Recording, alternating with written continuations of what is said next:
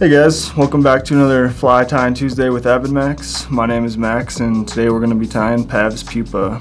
So great little midge pupa pattern here. Going to be utilizing some Semperfli materials and we're tying on the Daiichi 1270 and this is a size 18. Good to go, super small in. I'm just doing it in 18 so it's a little bit easier for you guys to see. And I'll kind of include some tips in there that might help you tie it a little bit easier in some smaller sizes. So in the vise I got that 1270 thread. I got some Semperfli Nano silk. This is the 18 knot. I think it's a 30 denier.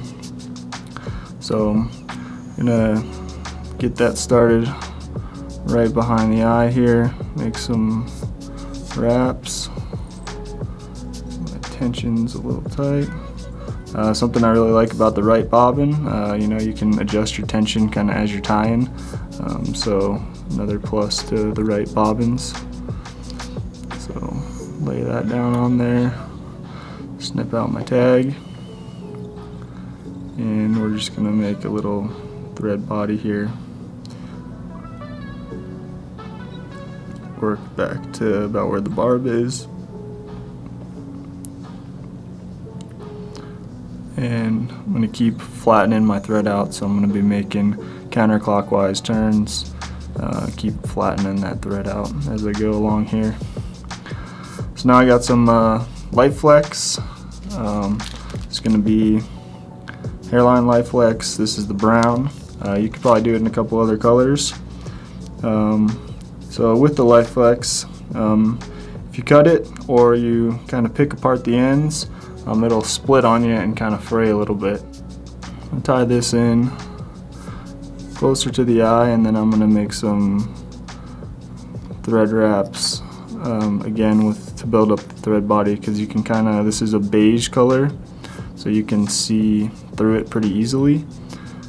So I'm going to keep trying to bring that color back by just making more wraps, and stretching it out a little bit also kind of helps kind of take the color away, because we want this beige to show underneath and kind of create that segmentation with the body.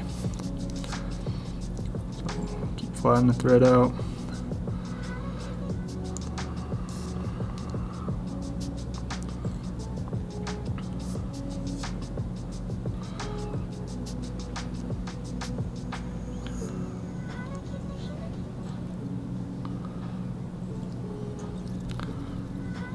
And probably have to make another pass or two over it.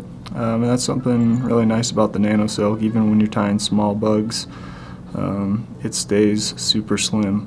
So you can, you know, go over things without adding too much bulk. So if you've never tried the Nano silk, really give it a shot.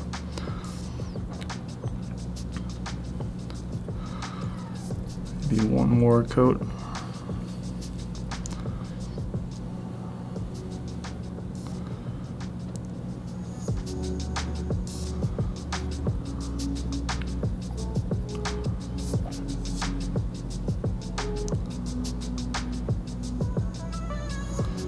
Now that beige is kind of becoming more dominant and we're building a little bit of a taper.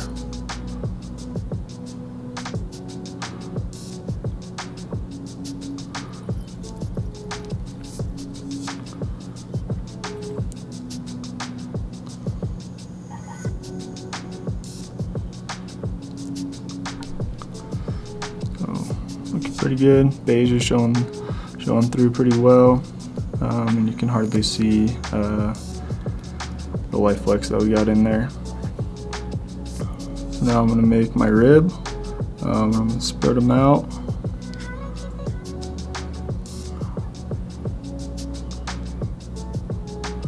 Nice even wraps. Same thing, kind of stretching it out as I go.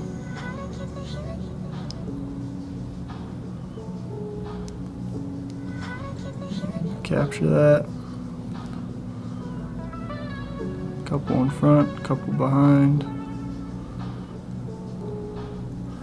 and pull it and snip it out real clean.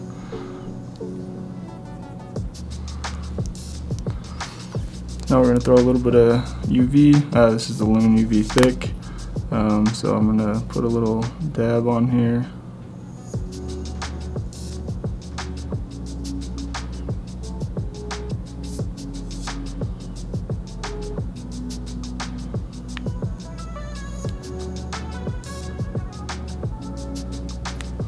Then I'm going to take a bodkin and spread it around.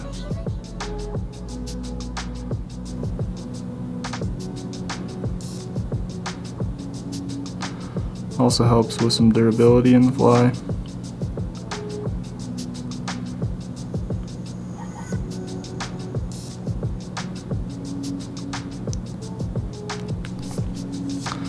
And I'll torch it.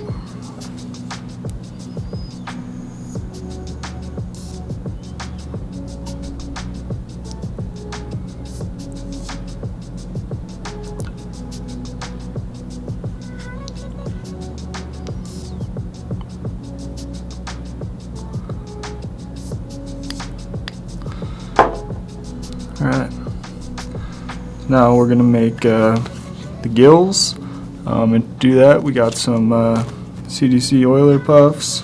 This is the natural dun, really nice natural color, kind of has a little bit of brown in there, kind of tan. So we're going to grab 2 of these guys, and these are going to be the gills. And then to finish it off we got some Kapok dubbing from Semperfli. This is the Adams color, and it really matches this natural dun color very nicely. So this can be a little tricky, especially as you get smaller and smaller with the fly. So just going to try to grab the tips of it to try and keep them all together, and lay that in there in a kind of a loose wrap. Try to keep it on the side, and then slide it back a little bit. And then I'll do the same thing on the far side, close side to you guys.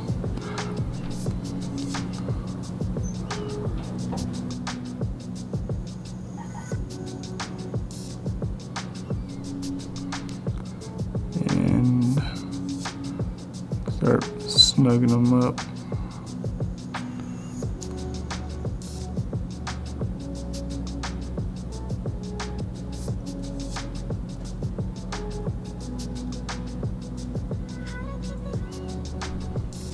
So just leave just enough on each side so that you can really kind of see the head of the fly start mixing in with the gills and the legs that would be on here.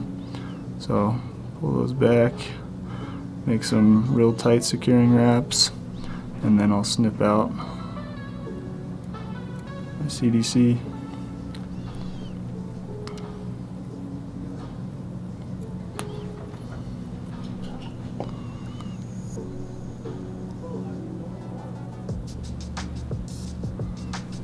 Pretty even there. So the Kapok, really nice, fine, dry fly dubbing, good for those small midges.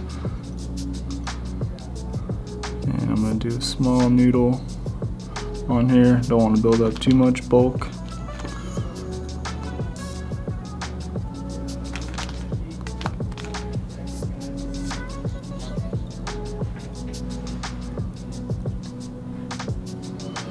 Alright, so now we're going to start making our head of the fly. We're going to be using a nice thin dubbing noodle here, starting right up against the gills and working up towards the eye of the fly.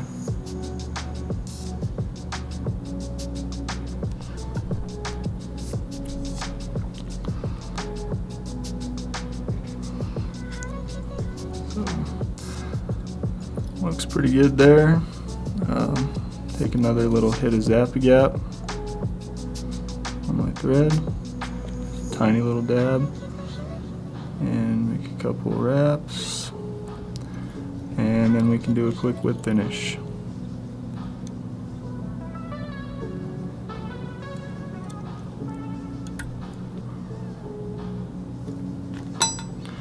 Snip out my thread. Gills are kind of spread around. And there you have it. Pav's pupa. Dirty little tailwater pattern.